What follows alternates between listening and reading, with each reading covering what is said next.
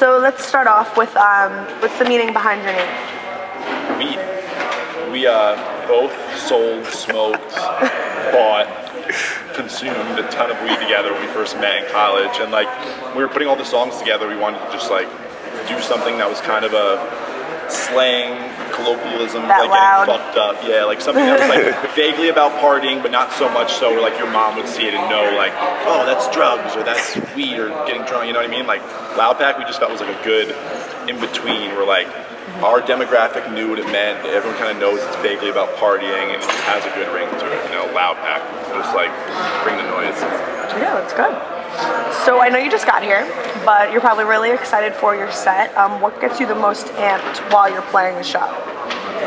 Their energy. Yeah. You know, we see them bug out, we go 10 times as hard. And it's like we've made a point after we just did a tour with Paper Diamond and played like a ton of different rooms, and whether it's 50 kids or it's 5,000 kids, you know, you got to give them the same energy every night. But whenever they give it back, it's like that's when we have the best shows. Shows like this are so fun because there's so many kids out there. It's like you give them a crazy song and like it's a no-brainer. Like if it works, it works. Like kids feed off each other when there's thousands of kids around them versus a room of 500 kids. So like you can just play stuff that we don't normally get to play that we feel weird playing in like a nightclub that just goes stupid crazy at a festival. So I think kids at festivals like this are like super open-minded, you know, like they come here to see 30 acts. It's not like just going to a venue to see 2 DJs, you know, it's like they're ready for new music, they're ready for a ton of different styles, a ton of different personalities. Like they come here like with open arms, and that's like the best feeling when we walk out there and everyone's just ready to party. It's the most fun for trying out new music too. It's the best way to like gauge, you know, it's like putting it on SoundCloud almost. There's thousands of kids out there that are going to listen to it right there in that moment. 1 minute's music for 1 minute's time. If it works in that moment, then you know you have like and you'll just be like, that's the unique thing about electronic dance music, you know, like there hasn't been that much music like that before, where it's like this one moment, and if that's the moment, then you got the song. And like obviously everything around it's very important, and songs don't go #1 on Beatport just for having a great drop. Yeah. But that's the indicator. That's how you know it's gonna work. Totally. You see kids lose it. And this is the best place to like see that right in front of your face. Speaking of that, what is your favorite song to play that really gets the crowd going that you found? We get really hype over this one edit. It's Party Favor, right? Oh yeah. Booyah. His remix of Booyah. This kid Party Favor did a remix of Booyah, and there's just something about it. It's just real loud and crazy. But lately, like our new stuff, we've been playing like some of the records we did with Gladiator, our new record with Paper Diamond, and like we're working on a ton of new music. So like all our latest originals have been like the most fun for us to get like that reaction, like Ryan was talking about. It's like we're trying to step out of our comfort zone with our next few releases. So being able to go see all our fans and like slowly like work it in and see how they feel about stuff we're working on is like really, really valuable to us. Well, speaking of people that you've worked with, like Paper Diamond, who do you look for inspiration? And who would you like to collab with, if you could pick anyone? I think we get inspired by a lot of like up-and-coming people, more than like big people. Like we'll like just peruse SoundCloud forever, like find some dude, like we find like several new artists a week, or try to, and like either work it into some kind of edit or a set, or just experience somebody new and fresh. Like nothing gets us more excited than finding some new kid that has a song that's amazing versus like hearing one of our friends who's huge already put out a big song. Like that's great, but it's so much more exciting when like, who the fuck is this kid, and this song is incredible. And this kid probably hears you playing it and is like, oh my god, and that's cool too. That's that used mine. To be us, you know. It still is us. When huge dudes play our song, it's like the most gratifying thing in the world. More gratifying than playing your own shit. It's cool to be able to do that now, you know, on a smaller scale. But yeah, like we're really inspired by a lot of our friends too. Like we just like had a session with Brills last week. Sammy's one of our super homies. Like Carnage is a friend of ours. You know what I mean? Like Paper Diamond obviously is a friend of ours. Like these guys are always listening to completely different shit than we're listening to. Like using different stuff to make music. They're right now like on a whole different kick than we are most times. So we get in the studio together and it's like, yo, have you heard these songs? Have you heard these songs? Like have you used this plugin? Whatever. It's like we just like feed off of each other, and we're blessed that like the majority of all our friends do music or are involved with music.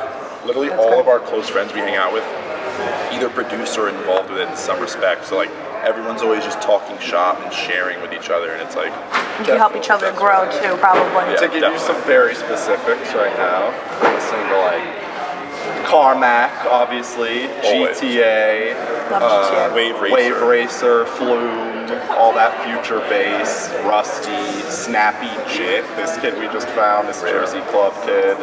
Just did a song with Dirt Nasty. Just trying to like. I love Dirt Nasty.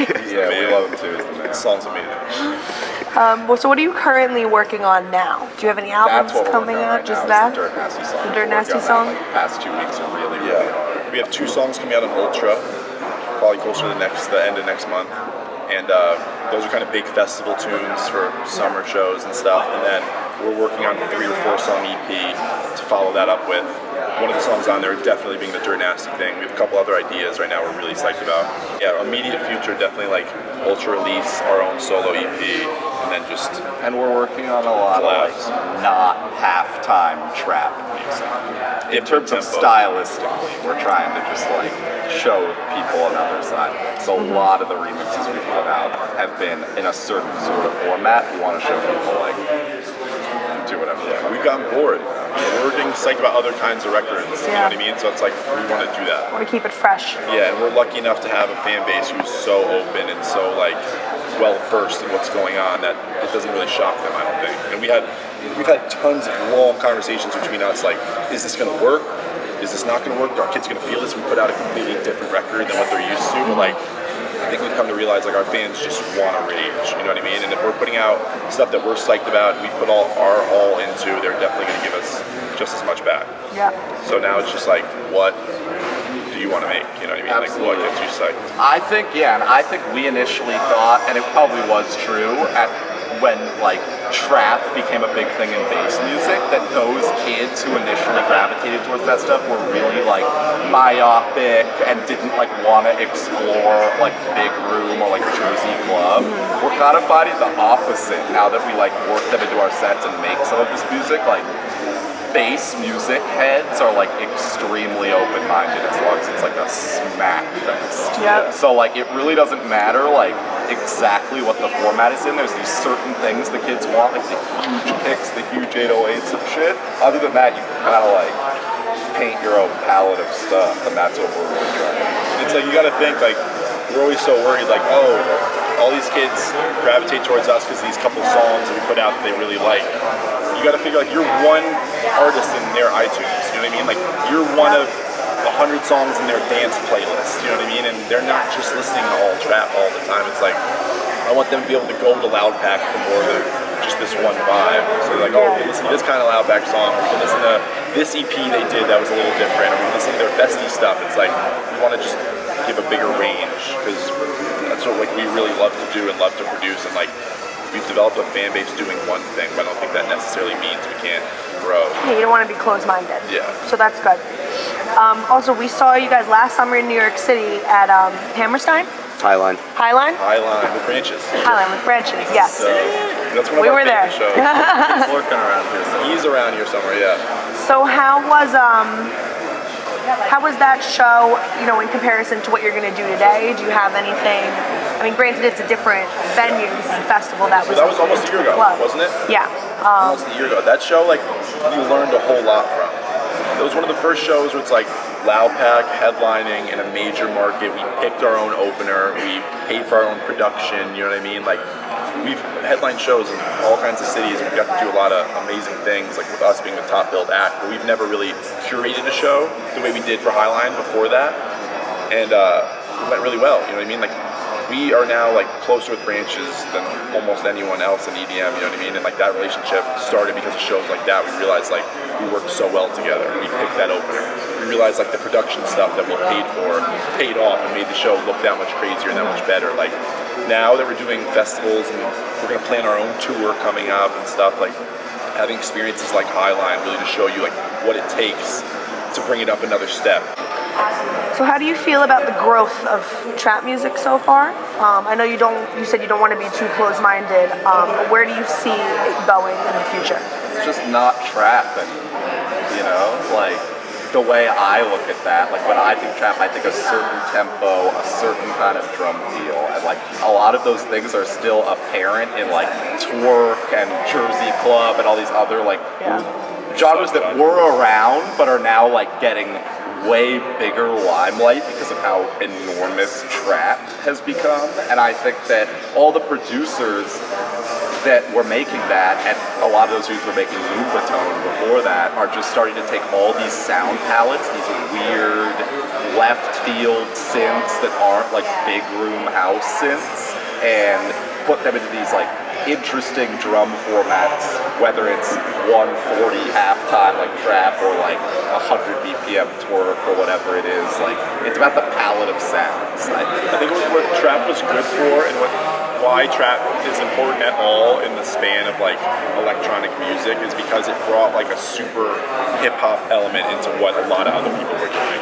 And that's what Ryan means. Like, I don't necessarily think of trap as like this standalone genre in EDM that's going to have its own stages and its own things. Like, it probably will, but as people came up doing that and like built our name off that kind of genre, like we've just seen all of our friends and peers who like were part of that huge eruption kind of like move different ways, but not necessarily like take the energy out of it. You know what I mean? Like, trap doesn't feel like house music and big room and electro and all this other stuff because it's so hood. You know what I mean? It has a different kind of bounce. All the samples and like the shit that people talk about in trap songs are just way more like urban and hip hop influenced, and that's something that you weren't seeing EDC before 2010.